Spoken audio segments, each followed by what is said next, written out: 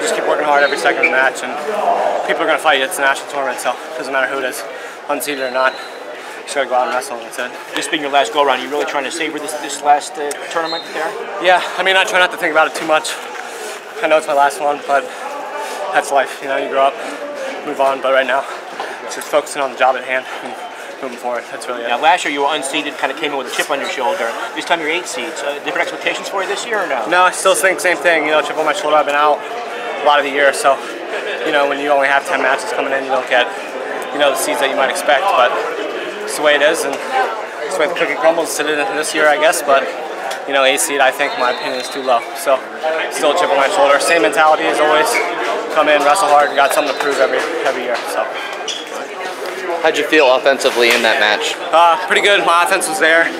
Probably could have done a little more, you know, offense every match, but you know, you do what you feel comfortable with. That's what, you know, I just got done talking with my coaches, and you know, it's a national tournament.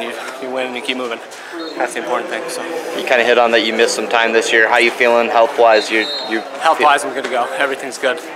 You know, I got some stuff on my knee, but it's all precaution. So you know, at this point, your mind tells you you're good to go. You're good to go. So just keep moving forward.